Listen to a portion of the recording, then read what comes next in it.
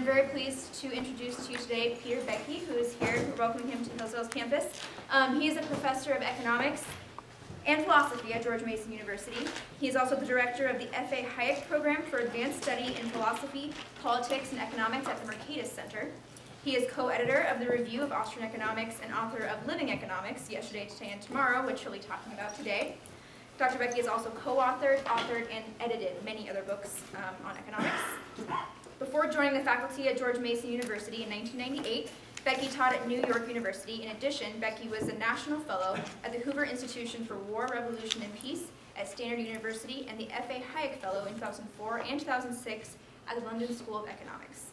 Additionally, he has been a visiting professor or scholar at the Russian Academy of Sciences in Moscow, the Max Planck Institute for Research into Economic Systems in Jena, Germany? Something like that, yeah. The Stockholm School of Economics, Central European University in Prague, and the Charles University in Prague. In March 2011, Boettke was a Fulbright Fellow at the University of Economics in Prague, Czech Republic. Dr. Boettke has also received numerous academic awards as well as honorary doctorates from several scholarly institutions. And as you can tell, I could go on and on talking about all of his accomplishments. So if you'd like to find out more, you can visit his website, which is www.peter-boettke.com for more information. Please join me in welcoming Dr. Boettke.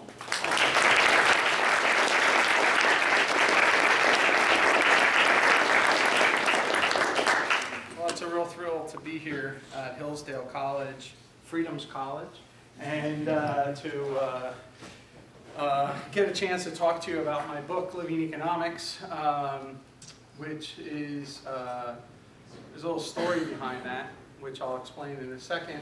But I want you, as we go through this whole thing, to look at the image on the cover and also the title, because I'm going to sort of try to work the theme of my talk through that idea of these things. So, the story behind this book is very simple. In 2010, I, along with my colleague Chris Coyne, were hired by the University Francisco Marroquin in Guatemala to go down there and to oversee all of their programs and then to write up recommendations about how they can continue their tradition. Now, University Francisco Marroquin is a really fascinating story if you don't know about it. It was founded by a man named Manuel Ayau. Manuel Ayau was trained as a mechanical engineer in Canada and in the United States. And he's from Guatemala, but he came to North America to be trained, went back home to Guatemala, and wanted to have a career as a mechanical engineer, but nobody was building anything. So if you're not building, there's no need for mechanical engineers. And so Manuel Ayau was confused. You know, why is it that there aren't any opportunities for building? In Canada and the United States, they're building all the time. Why isn't there, you know, this kind of building activity going on in Guatemala?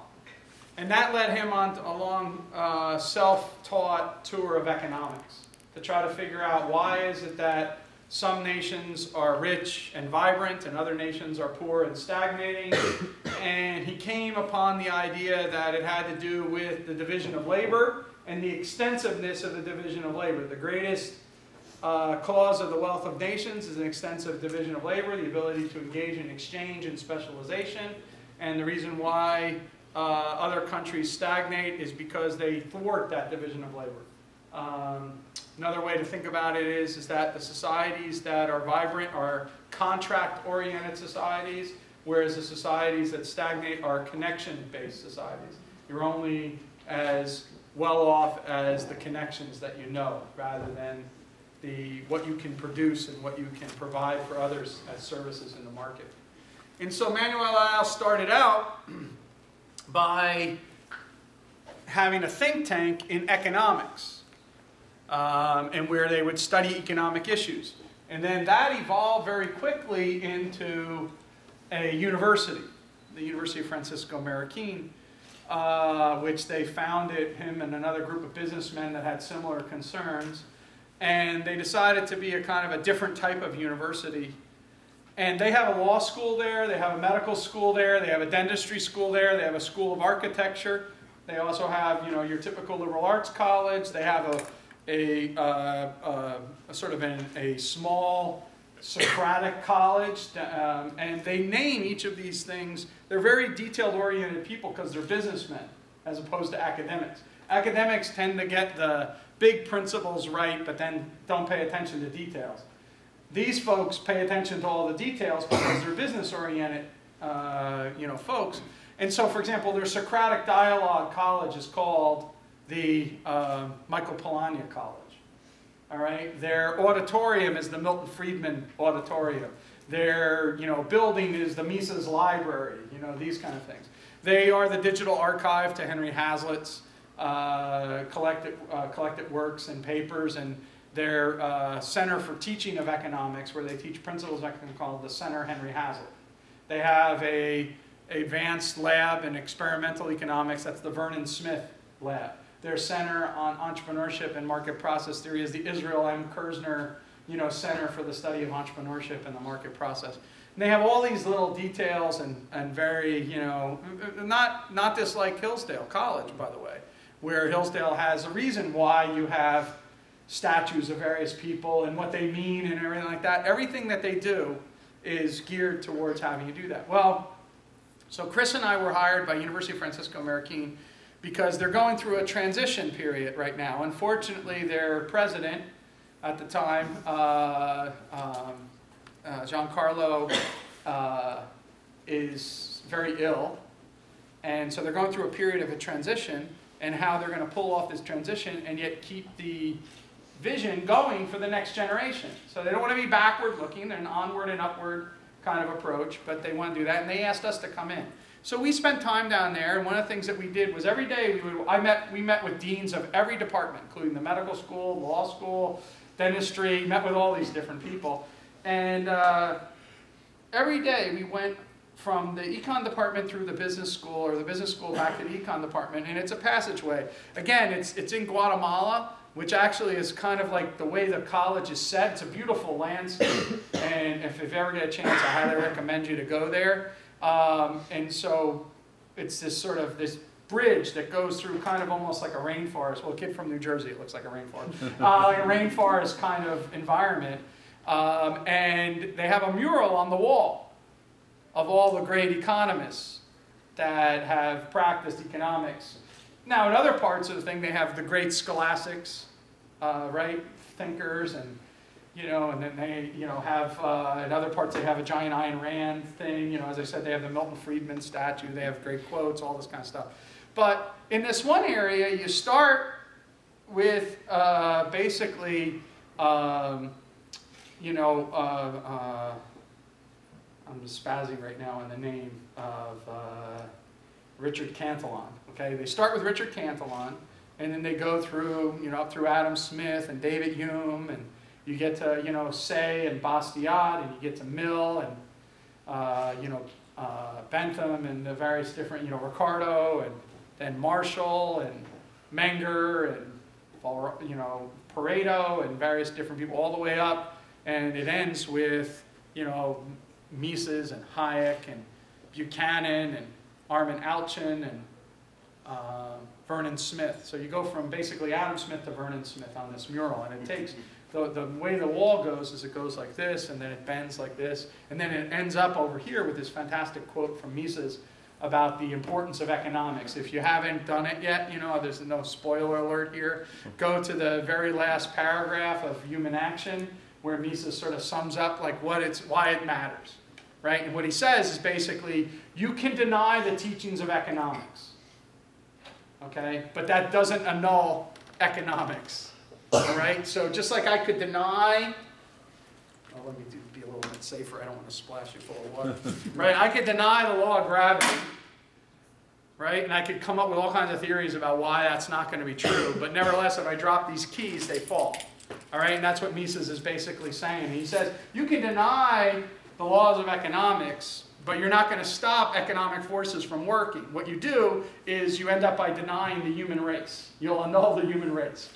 And so it's big game. Economics isn't just like, hey, do you think it's kind of cool? It's like, again, like I said in my last talk, it's the golden key that unlocks the mystery to everything in the world. And, the point of the economics teacher is to seduce you into wanting to own that key. right?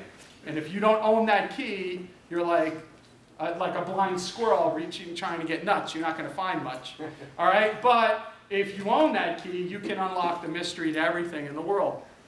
And that's what, Mises is trying to get you to think about. And they have that quote at the end. So I'm walking by this thing every day, and I'm like, it's kind of weird. Why did those guys get up on the wall, not another guy? So, academics think like this, not normal people, right? So you're walking around and you're like, Philip Wicksteed's up there. That makes sense. He wrote The Common Sense of Political Economy in 1910. Most of you probably have no idea who I'm talking about. Rightfully so, in some sense. But, it's like, I can see why he's up there. But, how come, some other guy, Davenport, or, Brown, or one of these other guys that were, good early neoclassical economists, how come they're not up on the wall? What's going on? What's separated? So that started me thinking about what separates and what doesn't separate. And then I have another thing. So my entire career, I've heard people say, and I'm sure that you in here have heard this too, oh, that opinion of yours, that's not mainstream. Right? Now, I'm going to be kind of obnoxious. Okay, so just bear with me. But one of my teachers was Kenneth Boulding. He's the second John Bates Clark Award winner. That's the highest honor that anyone can earn under the age of 40 as an economist. Another one of my teachers won the Nobel Prize in economics. All right, James Buchanan. I work with ideas that are from another Nobel Prize winner, F.A. Hayek. And I'm very good friends with two other Nobel Prize winners who actually use those ideas from Hayek and from these other people to develop their ideas, Vernon Smith and Doug North. So I never understood this comment, right? So Professor Steele might remember this, but it used to annoy me. I went from George Mason University to become a professor at NYU, and then I'd hear this stuff from the students, complaining about Ronald Coase or whoever, like that. And it never made any sense to me. And I'm like, or my colleagues, junior colleagues with me, and they would say oh, you didn't study with mainstream. I'm like, I studied with Gordon Tullock, Jim Buchanan, and Kenneth Boulding. Who'd you study with? Come on, let's get serious here. I studied with Johnny Unitas, Joe Montana, and Bart Starr. And they studied with I don't know, Squeaky, whatever, right? And somehow because, Squeaky can put squiggles up on a board, they're mainstream and I'm not. So I'm like, this is BS. I am mainstream. If I'm Adam Smith and I come to 2005 and I look at economics, who's Adam Smith going to recognize as an economist? Me! Right? What he's going to do is look at my colleague and he's going to say, oh, you're a statistician or a mathematician. I don't understand what you're doing. Right? And that's true also if, David Ricardo showed up or, any of these classical economists, David Hume or whoever, And so I'm sitting there and I'm thinking, I'm tired of this.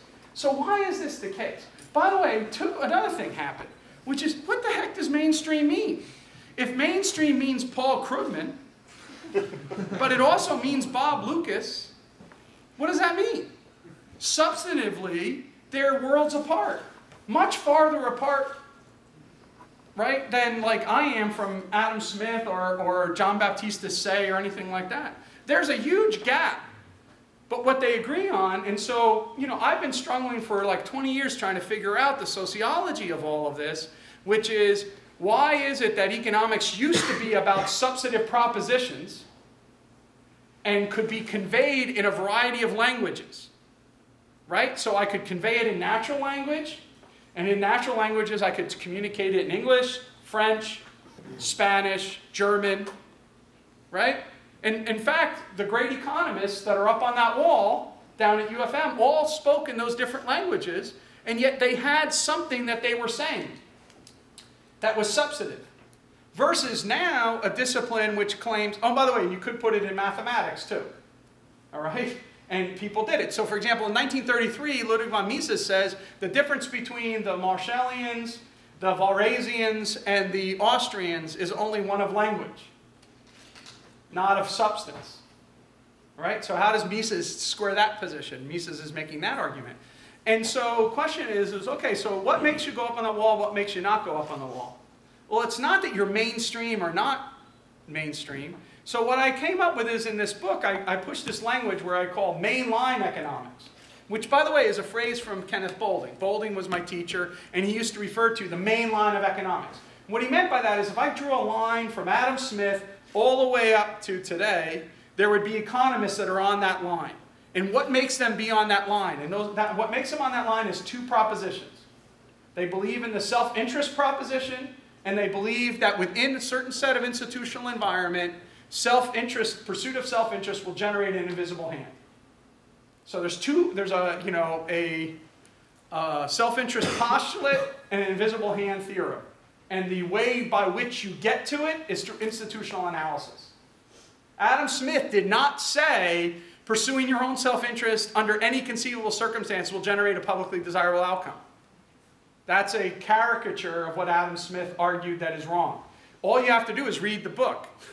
Adam Smith goes at great lengths, for example, to talk about the difference between, and I start the book by going over this, the difference between teachers in Oxford and teachers in Glassboro. Now, here's the difference. In Oxford, they were paid a set salary. In Glasgow, what did I say, Glassboro before? Yeah, so Edinburgh and Glasgow together, right? It's Glasgow. In Scotland, let's save myself from this stupidity, and you got me on film. All right. In Scotland, the teachers were paid by student fees. Smith asked the question, where do you expect teachers to be better teachers? Right? So this is how he describes the teacher in Oxford. Hello. Not teaching you today. I'm still getting paid. Now, here's the teacher in Edinburgh. It's all dynamic. What can you learn? How can I teach you? Why? Because, all right. It's an emphasis point. Right? Because the teacher requires you to be in the room in order for him to get paid. So that's the incentive that he's facing. Note in both cases, it's homo professionomicus. Right? So it's not that the professors all of a sudden in Scotland are like, oh, I really care about learning. Whereas if I'm in England, I'm like, I don't give a crap about learning, right? This is my virtue or anything like that. It's the incentive structure that does it. That's how an economist thinks. Now here's another thing. Smith and Hume, close friends, had different views on religion. Religion's a big debate at the time that they lived, right? Public policy-wise. All right? Smith is a believer. Hume is a skeptic. Hume wanted national support for religion. Smith believed we should have a free market in religion. Why? Think like an economist, not like a bozo, right? So think like an economist now. So here's the deal. Hume doesn't want you to have religiosity. If the ministers are paid by the state, they don't have to think about your Oxford dons. They're paid without getting you to be excited to be in church. If you don't show up, they still get paid. So what kind of ministers are there? They're boring. They don't excite religious fervor among the population. Therefore, religion dies. And it's a small cost to let the state just pay for religion to die. Hume wants religion to die. Smith, on the other hand, wants religiosity to actually rise in the society. So he wants to have a vibrant free market in religious education. Because why? Because the preachers are going to have to only be paid if you show up in the pews. So what are they going to do? They're going to be dynamic lecturers. They're going to get you all excited, provide services in your church and all that stuff like that. Do you see how in both cases the analysis is identical, but the normative conclusions are different? That's economics. Self-interest postulate, invisible hand theorem by way of institutional analysis. So if you read Charles Dickens, who hates economists, right, and you read Hard Times by Charles Dickens, it's also in The Christmas Story, and he just hates economics, Dickens, right? In fact, Scrooge is modeled on Herbert Spencer, right? That's why the mutton chops are the way it looks and all that stuff like that, okay? So he hates economics. But if you read Hard Times, it's perfect because Goddard, right, is the philosophy of fact, which is the utilitarians, which are the classical economists. And they are mean, bad people. Whereas the more romantic people are the ones who have all these good intentions for humanity and all these things like that. He despises the economists trying to work through the self-interest postulate, institutional analysis, and the invisible hand. Okay? If you took a Martian, right, and went back, or that Martian called Charles Dickens, all right, and you took him to 1776 and asked him, what does it mean to be an economist? He would have said, oh, they believe in self-interest. And that it doesn't matter what your motives are. What matters is you can have bad motives like self-interest, but yet you're going to generate this harmony of interest through your interactions. And then you fast forward him to 1850, and he's going to believe the same thing. And you fast forward him to 1950, who's he looking at as the economists that believe that same proposition? So my point here is that the mainline economics, this line from Adam Smith to Vernon Smith, stands for something. It's a substantive proposition. Mainstream economics is simply a sociological category that we apply to whatever is currently scientifically fashionable. All right? Now, here's the thing that I think is important for you guys to understand about scientific fashion, which you don't normally get, which is that scientific fashion is defined from the top down. And the top is very, very well defined in economics. All right? Since World War II, there's basically been 5 schools that are the top 5 schools. Anything out of that, everyone agrees to those top 5 schools. Then anything out of that is like 20 schools claiming to be in the top 10, and then 50 schools claiming to be in the top 20. So the reality is that unless you go to the top 5 schools, you're not really in the club. You're like a wannabe club member, right? So if I go to University of Michigan, I'm a wannabe club member because I'm not really in the top 5. I'm not even in the top 10 by most rankings, right? So it's not that big of a deal. Like, oh, I went to Antarctica, so cool, right? That's good for you, right? Okay. So I went to someplace else, right? Here's what matters: MIT, Harvard, Chicago, Stanford, Princeton, Yale, Brown, NYU, right? It's good. It's great. I love this. I taught there for a long time. I love the school. All right, but it's not. It's always wanting to be Harvard, Chicago, Princeton, Stanford, and MIT. That's it. That's who defines economics. That's who controls the journals, the top journals. That's who controls the top positions. I mean, think about, where did the Council of Economic Advisors people graduate from? Those 5 schools. Where the editors of the top journals graduate from? Those top schools. Right? Where are the people who are teaching in those top schools graduate from? Those top schools. Okay? So that's what defines it. Now, sometimes those top 5 schools are dominated by mainline economics. Milton Friedman, George Stigler. Okay? University of Chicago. Ronald Coase. Okay? Other times, they're not.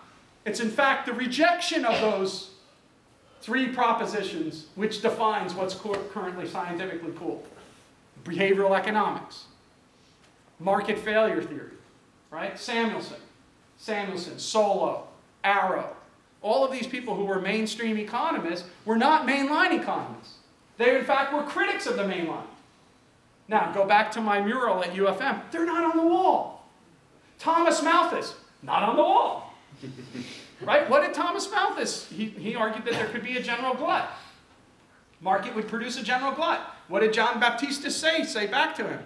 Thomas, in Econ 101, when you were taking Professor Wolfham's class, what happened when when there was an excess supply of a good? Oh, this thing called the price goes down, and then we clear the market, right? Ah, what did you forget? Failure. You're not on the wall, right? So you don't end up on the wall. So what we have here is that, do you believe in a rational choice postulate? Do you believe in institutional analysis? That is the institutional setting of private property, freedom of contract, all right? And do you believe in the invisible hand theorem or whatever that comes out of that? Versus what is currently scientifically fashionable. So we flip the argument. It's not that I'm not mainstream, I'm mainline. Okay? So I never bashful. You should never be bashful for the economics that you've learned at Hillsdale College, because the economics that you learned at Hillsdale College is more substantively correct than what your peers at other institutions are learning in their economics classes when they spend the entire time talking about externalities, and not how it is that markets ameliorate externalities. All right? The point isn't to deny the existence of externalities. Right? That's the Vulcan, the sort of Jedi mind trick, Murray Rothbard's Jedi mind trick. There are no externalities, right? Right? The point is, that's fine.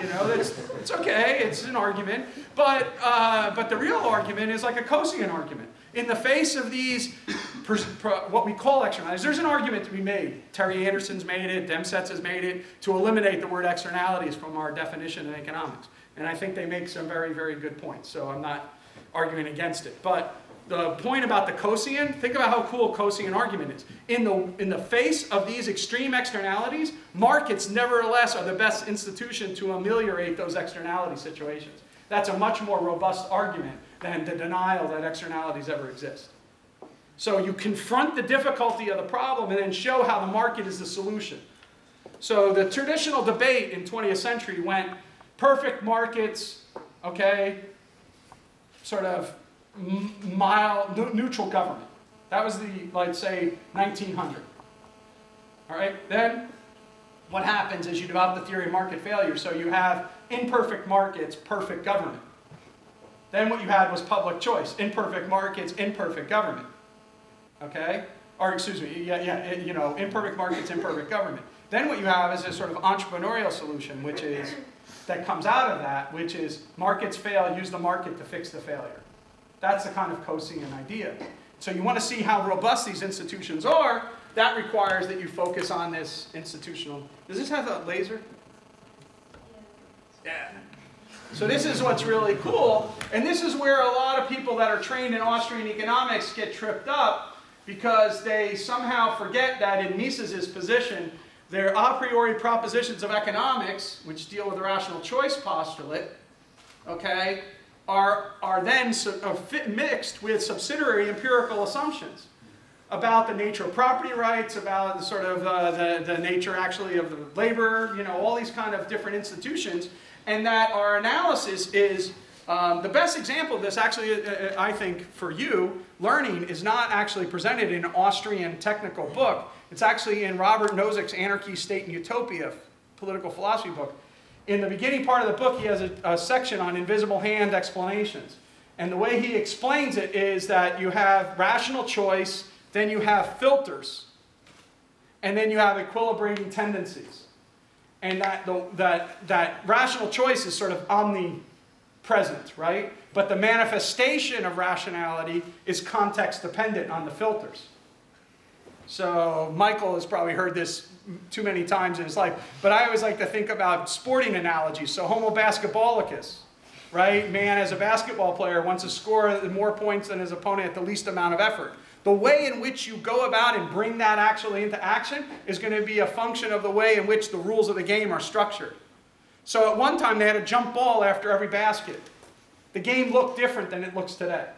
At another time, like when I played, you didn't have a three-point line, right? The game was played differently than it is today, right? At one time, the lane, by the way, was really narrow, right? And then the Olympic rules, you guys ever watch the Olympics, the lane's much wider because they tried to change the rules of the game to change the strategies that they would play. At that time, in international competition, the United States had 7-footers, the rest of the world had 5-footers, right? And so they didn't want to give a disproportionate advantage to like the Will Chamberlains of the world, so they tried to widen the lane because a 5-footer can't really cover, that, so they tried to push him farther away from the basket. The world's changed some, so things are changing. So the way in which basketball is actually played is a function of the rules of the game, while the players are still trying to do the best that they can for the least amount of effort. So you see what's universal and what's particular. Okay? That's the institutional analysis and what did I do? I spazzed. Okay. All right, forget it. All right, so who's on the wall? Who's not on the wall? So here it is. Adam Smith to Vernon Smith, what unites them? They understand the invisible hand. Simple as that. The self-regulating properties of the market economy, left to its own devices, ameliorates social conflict and realizes the social gains from cooperation. No Malthus, no Marx, no Keynes, no Krugman. What disqualifies them? Their work denies the invisible hand. Keynes is the classic in this because he denies the rationality postulate, right? Workers are irrational. And he denies the invisible hand by way of denying that the price system actually can operate. Right? That's the way the system works. If you have irrational people, but price system is not allowed to then guide them and discipline them, right? So how does the market actually work? Property, prices, and profit and loss.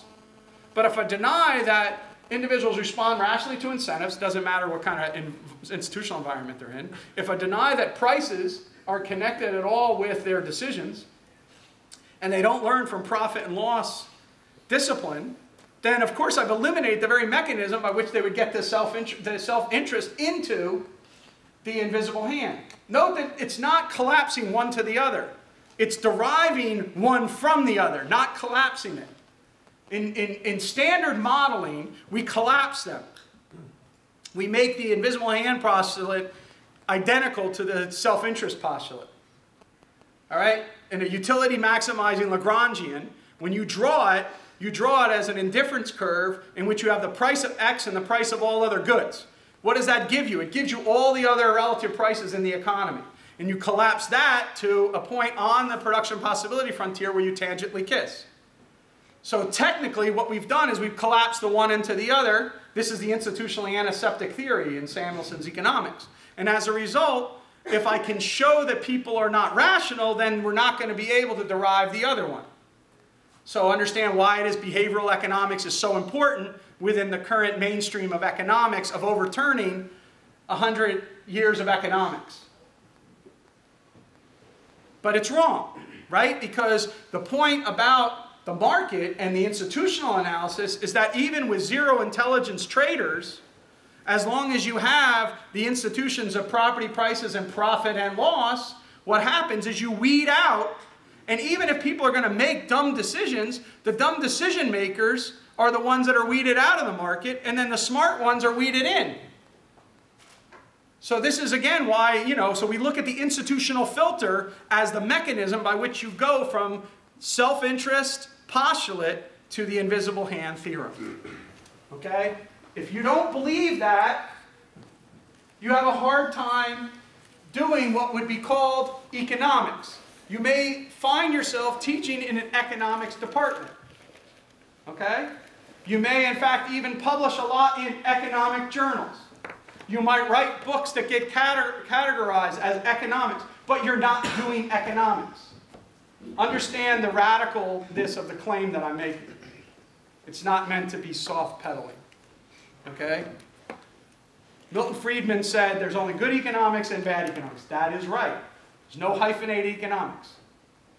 Good economics. But good economics is defined by individuals who understand the self-interested postulate, the invisible hand theorem, and the way I go from the self-interest postulate to the invisible hand through way of institutional analysis, which mainly means mainline economics.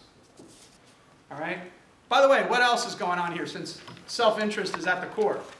Well, here's the thing. All of macroeconomics, highly dubious. Right? Because it's not grounded in individual choice.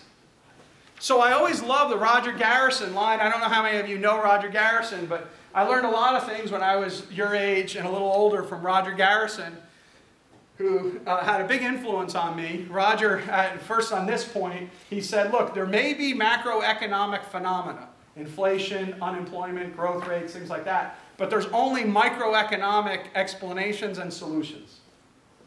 So unless you trace it back to the choices of individuals, you're just not actually dealing with the problem. Okay? The other thing that Garrison told me, which around when I was your age, which is very important for those of you contemplating graduate school, is the following. This has nothing to do with my talk. It's just, I'm just throwing it in there. Garrison said the following. He said, look, the problem with all of you guys is that you think that your life is going to be incomplete unless you get a PhD. He said, this is wrong on two fronts. First, many people can live very nice lives without getting a PhD. So you don't have to go get a PhD. Second of all, once you get a PhD, not all of life's problems go away. They only just start. So he said, don't go into this with some kind of romantic vision that, oh my God, God gave me a mandate to get a PhD, and once I get the mandate, I have manna from heaven falling upon me. That's not how your life is going to go. If you're going in that way, you're in the wrong business or whatever, right? So you only want to go in if you can't help but go get a PhD, right? That is like, you're the type of person that sits at a pool and you want to read like economics books. You're at a party and people want to talk to you and you're like, the party talk that you really like is about demand curve sloping downward. Like that to you is the sexiest thing in the world. Like, I'll date myself if I name, some supermodel, but she comes in the room and you're like, nah, supply and demand, more beautiful, right? That's the coolest thing I ever seen in my life. All right, so now let me explain the book a little bit to you with that background in mind. The UFN mural, which you can find on YouTube, and I highly recommend that you look at that. And also the, actually, just a sec, didn't Giancarlo get an honorary doctorate or something from here? The president of UFM? Who knew that? Right, he did, right? Fantastically courageous man. The classical liberal world owes him a lot for what he's done. Manuel Ayau was phenomenal, and Giancarlo took over that institution and really just moved it to a whole new level, and now we're hoping that Gabriel, who's the new president, will continue in that tradition. But I highly recommend that you guys go. Reason has a wonderful magazine article on how UFM led the move on telecommunications down in Guatemala and Latin America. So it's just a really inspiring story. But you can also see the mural, and I recommend that you look at that. All right, so now let's go to the book. Again, keep in mind, I won't drop the next ones. And I don't have the authority to say you get a discount for the ones that fell. But, so living economics and this tree. Okay, keep that in mind. There's a reason why people pick things. Okay, so the first thing is that notice that the tree is a healthy tree, and it's growing and it's deep, it's rooted and all that stuff. Okay, and the idea here, and the title is Living Economics: Yesterday, Today, and Tomorrow. So the idea is that economics is constantly evolving and constantly developing. And this quote is inspiring to me from Mises. All right, Mises I consider the greatest economist that ever practiced mainline economics. And in Human Action, in the beginning of the book, page 6 or 7, I think it is, he puts out this line where he's taking on the critics of economics. And he says, look, to recognize that economics has errors in it as it's currently practiced, is just simply to recognize that it's a human institution. But that means that it's a living body of thought. Economics is not a catechism. So one of the big things that I wanted to try to get across is that economics is an invitation to inquiry. Remember my key, right? If I have this golden key that unlocks the universe, I want to invite you to that inquiry. It's an intellectual seduction. Okay? And that your teachers should be seducing you. You should be seducing yourself. That might sound a little weird. But you should be getting yourself, you should be staying up at night, reading these things and getting totally excited about the argument that's involved. Okay? Economics is this amazing body of thought that has long history in Western civilization, and the best of Western civilization has to teach in that. So it merely means that economics is a living thing, and to live implies both imperfection and change. Here's the deal. You young kids, there's tons of work for you to do. Economics isn't over. It's not like you sit there and take Human Action and then say that he's my leftist friend that I see him. He's arguing for $100 an hour minimum wage. And I take Human Action and I go, boom! Read this, you idiot. That's not what economics is about, right? Economics is about inquiry, curiosity, engagement with a set of intellectual ideas. All right? So it's a living body of thought. While constantly evolving, though, it's not like it's brand new. Look at the tree. In order for the tree to be healthy, it has to be deeply rooted. Okay? What happens when there's lots of rain in an area and trees start to topple over. It's because their roots are not deep enough to hold it against the softening soil, right? So economics has roots that go all the way back to, Aristotle, right? Aristotle, in debate with Plato, was the first person to highlight the incentive effects of private property rights. He's part of the main line of economics. Right? That's how you have to understand. The history of Western civilization is tied to mainline economics. Mainstream economics, or non-mainline economics, is actually not part of that tradition. It's part of the counter-tradition. Okay? So, deeply rooted. This is a quote from Lord Acton. How many here know Lord Acton?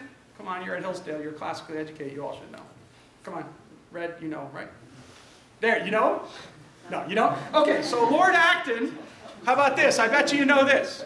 Hold on, look at me. All right, I bet you know this. Power tends to corrupt absolute. Power tends to corrupt absolutely. You ever heard that? That's Lord Acton. So you did know it. Okay. So Lord Acton was a very big deal at the time. All right? If you say things like that, people like to, we're remembering it 100 and some years later. You must be a big deal when you said it. We're not going to remember Lady Gaga, line. She's not going to have the equivalent of that, so we're not going to be around quoting, applause or whatever, right? Or Let's Dance. We quote Lord Acton. Well, Lady Gladstone wants to know what's going on in politics at the time. And she writes to Lord Acton and she says, similar to like a year ago when we had our presidential debate.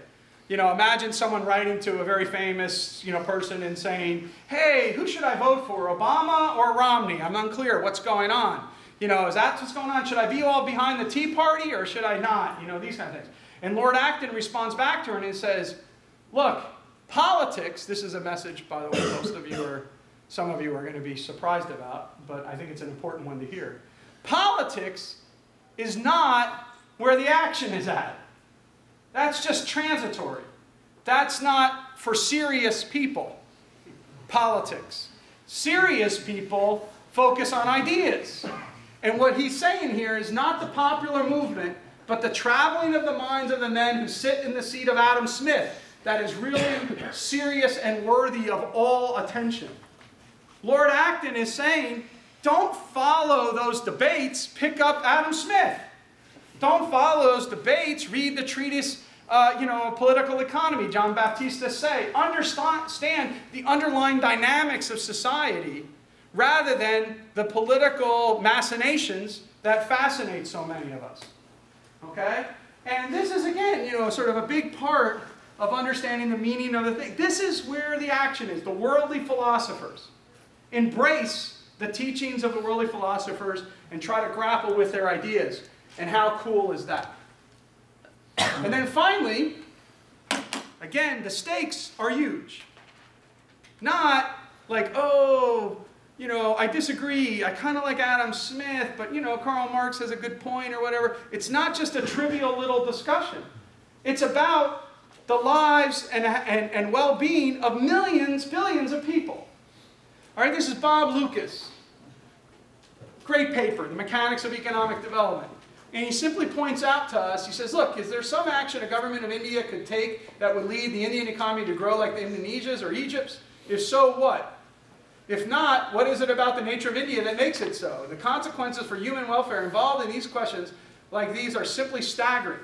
Okay? Why are some nations rich and other nations, why are some nations rich and other nations poor? How is it that nations that are poor, New Zealand in the 1970s, become rich, New Zealand in the 1990s? And how is it that countries that are rich, Argentina at the turn of the 20th century, become poor, Argentina in the middle of the 20th century? How did that happen? Okay? What's the title of Adam Smith's great book? Go ahead. Yeah. It's a little bit more complicated. You have the full title? Nature and Causes. All right, so I got red over here, I got gray down here. Gray is awesome because I want to point out, red's awesome too, all right? But she knew Lord Acton in there. But gray here, look what he said, right? Note what he got. First line, an inquiry. What did I say in my first thing? An invitation to inquiry. It's not a settled catechism. It's an inquiry. Curiosity. Let your curiosity guide you. Okay? Curiosity might kill a cat, but it fuels a scholar. Be a scholar. Okay? An inquiry into the nature and causes of the wealth of nations. What are those? The nature? What's well-being? What's happiness? All this stuff. What are the causes? Property, prices, profit, and loss, which enables us to realize the social gains from cooperation and division of labor. That's why nations are rich. They realize the gains from trade and the gains from innovation. Why are nations poor? Because they curtail those gains from trade and those gains from innovation, mainly through a lot of government stupidity. Okay. So Lucas is doing it. So the tree represents these branches or all the new fields in economics, all the new excitement, the growth and intellectual development. The roots, the history of thought, is in the deep roots that tree exists in, okay? But the flourishing of that tree, the replenishing of that tree, right, is constantly fueled by the curiosity of the individuals. Once you realize the stakes are involved, you can't think about anything else. Okay? Once you understand the golden key that unlocks the universe, you do things like that drive your family nuts. Like, for example, Mary Poppins. Isn't Mary Poppins about, moms and dads coming to recognize that they need to be with their kids and give it? No. It's about the instability of fractional reserve banking. Right? That's what leads to the crisis at the end. You start seeing the economics in everything. And that is really, really a cool thing. It's not a perversion. It's actually, one of the coolest things in the world. So push it to the end. Nth degree. What did I say there? Economics is not a 9 to 5 occupation. It's a 24/7. Right? It's a set of eyeglasses on which you see everything in the world through it. All right, so what do I do in the book? So the way I structure the book is as follows. The first part of the book is what are the core principles of economics and the economic way of thinking. What is enduring and what is fleeting in economics through time. And so I go through the whole argument about opportunity cost reasoning, sort of what I said before, this whole point about individual choice, the institutional analysis, development, and the invisible hand. I try to establish that as the core enduring proposition of economics from Adam Smith to Vernon Smith. Then the second part of the book is devoted to intellectual biographies of a sort that relate to various great economists that either are on that wall or were students of people on that wall or whatnot that I've had personal influence with or influence on me. And then the third part is, if we believed what they had to say, how would that change our practice of economics? And what I suggest in there is that it shifts the practice of economics to a much more humble position. We have humility. Now, let me just give you 2 quick examples. Professor Wolfram will relate to this because the first one is from a debate between Jim Buchanan and Richard Musgrave. And it's called Public Finance versus Public Choice. And there's a book, and what they did was they were invited to give a series of lectures where one commented on the other. So Musgrave would give a lecture on public finance, and Buchanan would comment. Buchanan would give a lecture on public choice, and then Musgrave would comment. In the middle of the conversation with Musgrave, Buchanan interrupted, which is very unlike his character. He interrupted and he said, "Now I get it." He goes, "No Chicago economist would ever say what you just said. Because no Chicago economist would ever presume that they were a benevolent despot that could set the stable social welfare function and set the tax rates and such like that. They don't conceive of the economist as an engineer. They conceive of the economist as a scientist, okay, which is a different kind of position." Gregory Menke, a less sort of ideologically aligned choice, has a wonderful essay in the Journal of Economic Perspectives in which he contrasts the economists as scientists, which he equates with the Chicago School, and the economists as engineer, which he equates with the Harvard MIT cabal. Now here's the thing that's very important. That article was written before the financial crisis, and one of the things that he pointed out was that no economist of the economic science perspective ever went to Washington. The people in charge were always the MIT Harvard types. Now what does that mean? It means the narrative that's been attempted to be constructed in your lifetime is the wrong narrative. We never had a non-Keynesian period. We won an intellectual victory, but in implementation of policy, we still were always stuck in either a conservative Keynesianism or a liberal Keynesianism, but never a non-Keynesian macro framework. And Menke admits this as much. Because Bob Lucas didn't go to Washington, D.C., right? You know, John Cochrane didn't go to Washington, D.C. Eugene Fama didn't go to Washington, D.C. But Menke did. Where does he teach at? Right? He's part of that, and he's a new Keynesian. He never said he was a Chicago guy, right? So it's a very eye-opening thing, because the construction of the narrative started all the way back in 2007, right? Wild regulations. I did a little booklet called The House that Uncle Sam Built. It's about the housing crisis. And one of the things that we do in there, I'm not saying that you should believe it. You know, I recommend, again, invitation to inquiry. Go read it. Right? You can get it for free from Fee. Okay? So go read it and look at it. But one of the things that I'd like you to pay attention to and talk to me about, if you have counter evidence, is that the number of regulations. So a lot of claim has been the reason why we went to hell in a handbasket is because we had this massive amount of deregulation.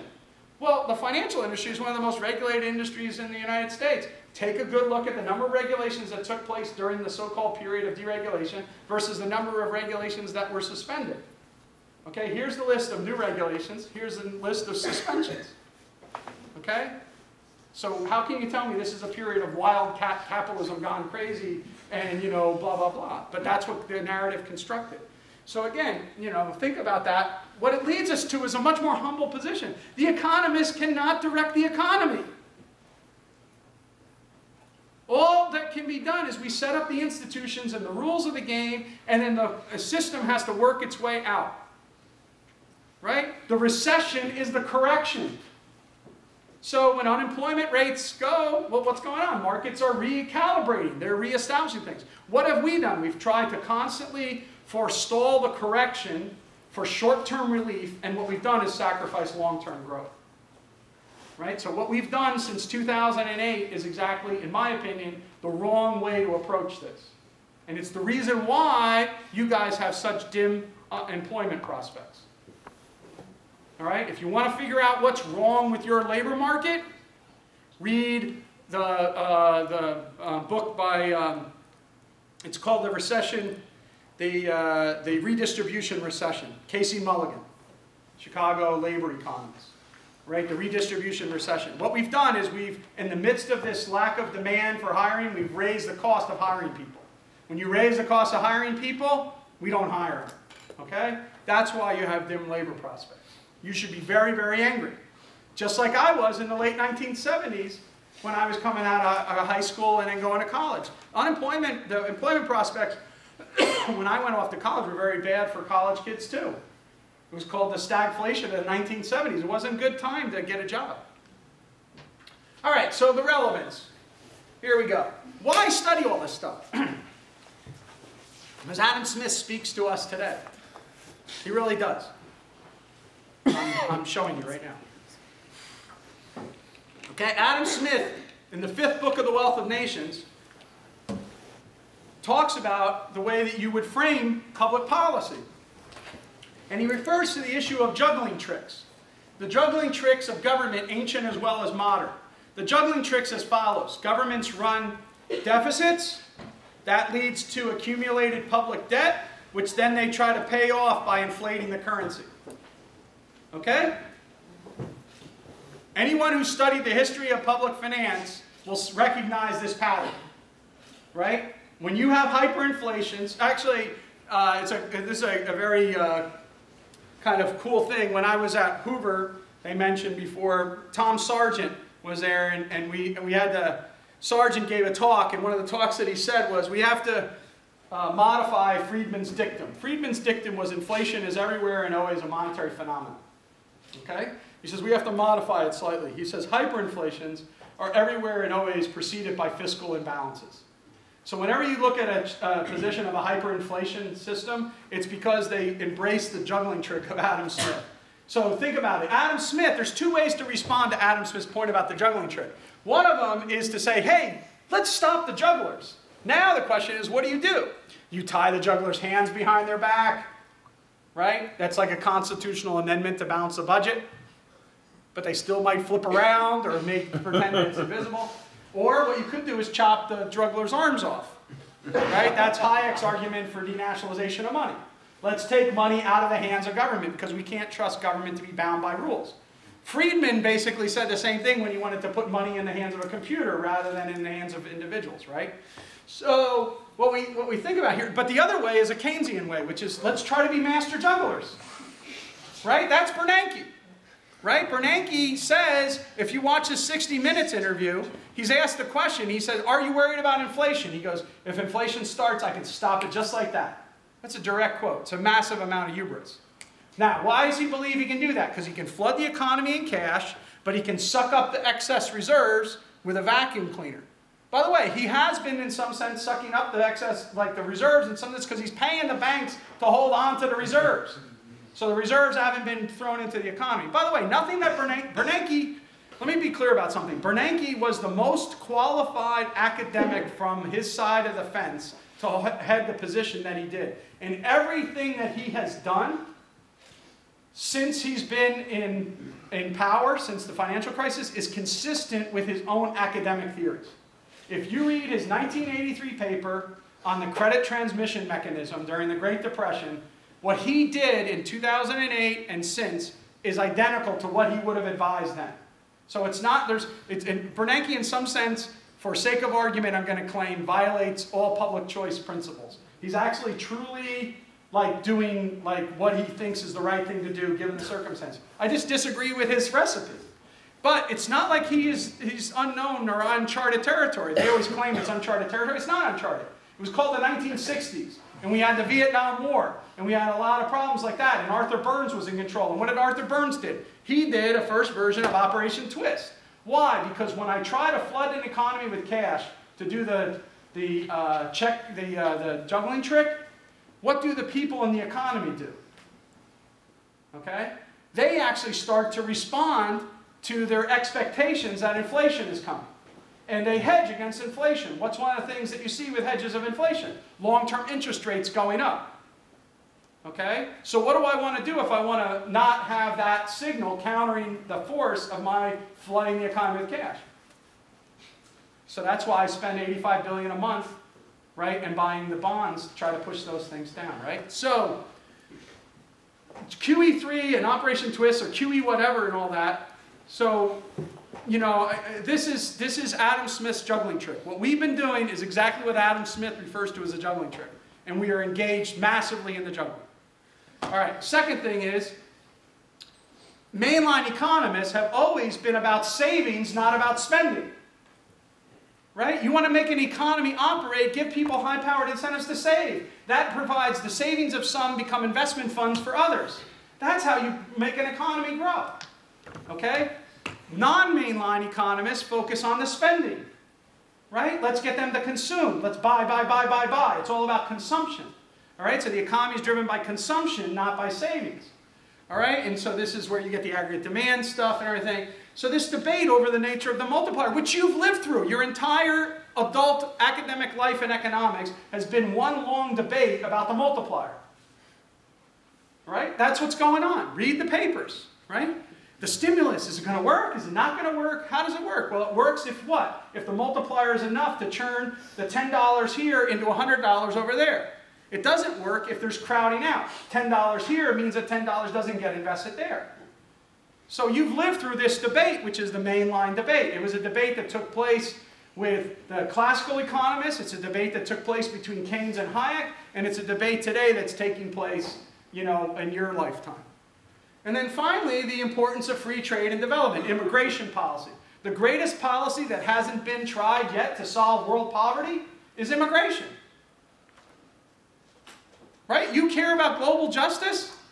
Let people come here. Right? Open the doors. Right? Now, what's the downside of all of that? Right? What's the only downside? It's not that people can't do jobs and things like that. It's a downside if they have claims to like the welfare state and things like that. Okay? But other than that, you know, the argument for allowing the free mobility of labor and capital is the oldest argument in economics. All right? That's part of the way in which John Stuart Mill had the following quote. He said, one of the most mysteries of human life is the great rapidity with which countries bounce back from disaster, either man-made or natural. But what's the condition under which countries can bounce back very quickly? Free mobility of labor and capital. I was a principal investigator on the Katrina project. We went in right after Katrina happened. What we wanted to do is study longitudinally for 5 years how it is that they tried to bounce back after that. Okay? So I'm a kid from New Jersey. All right? When I graduated high school, everyone in my town either went into three occupations.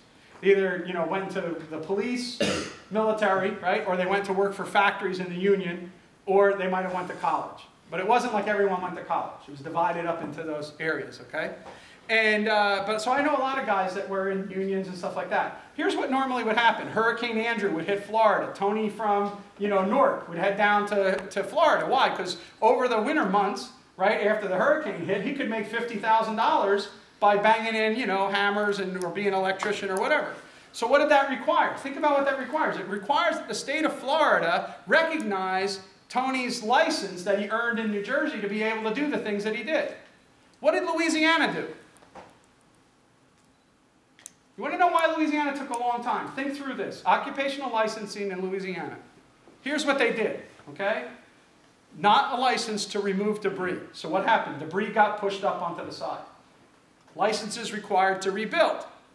But here's what the rub is. In order to have your license from New Jersey recognized in Louisiana, you had to live in Louisiana for 6 months without working. Because we have to protect Louisiana electricians from unfair competition from those rascals, Tony. Okay? So who's going to go down there? Is Tony going to go down there? No. He's going to stay, right here, right? So what happens is that New Orleans didn't get rebuilt because there was not a free mobility of labor and capital. So New Orleans languished. There's other reasons. If you build people at the bottom of a soup bowl, then you fill the soup bowl up and you pay them to build back on the bottom of the soup bowl, they're going to keep doing that, right? That's homo soup bowl anonymous, or whatever, right? So they're going to keep doing stuff like that, which is silly to do, but that's what we do in our things. They also, because of that, they didn't devise the floodplain, the revised floodplain fast enough. There was all kinds of uncertainty associated with what's going on. FEMA, kept on upping their benefits even though they're not working. Again, if you graduate from college this year, and then you have a choice. I could work for $10,000, or I could sit on my butt and master video games for $9,000. $9,000 looks pretty good, right? Right, on the margin, right? You're going to sit there. It's like, okay, you're all sitting there saying, not me. I'm from Hillsdale, right? I have virtue, right? But, the normal kid, they're going to sit there and they're going to say, on the margin, I'm going to go like this.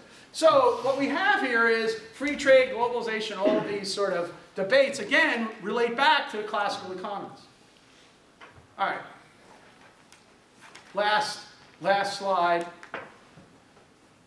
I want you to study economics. Okay? Why should you study economics? First, it's the most entertaining subject you'll ever come across in the social sciences. All right? No other social science can write about the economics of pirates. Okay? We can tell you about how the pirates maximize their booty. Okay? Right? Economics gives us that.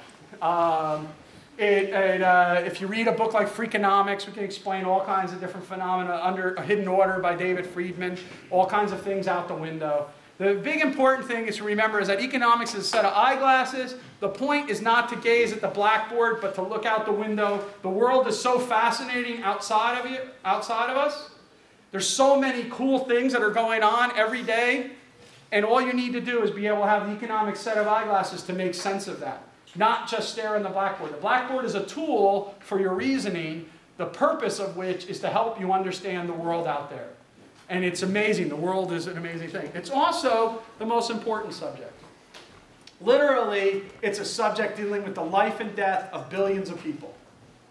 And so not only are you having fun, but you're really saving or understanding how you can address this issue of the biggest issues that face our society.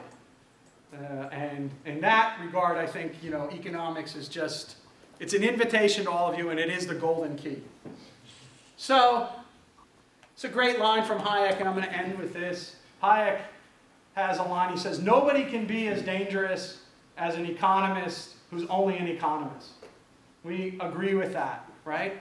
But I also have a caveat to that, or a proviso, whatever the right phrase is. And it says, nobody's as dangerous as an economist who only knows economics, except the philosopher who doesn't know any economics at all.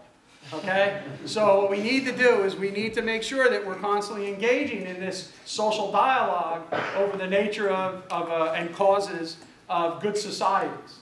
Okay? And economics is an essential component to that conversation. And what I try to do in Living Economics is invite you to that conversation and encourage you to join that conversation. I know many of you will choose to do that for your vocation. So thank you very much.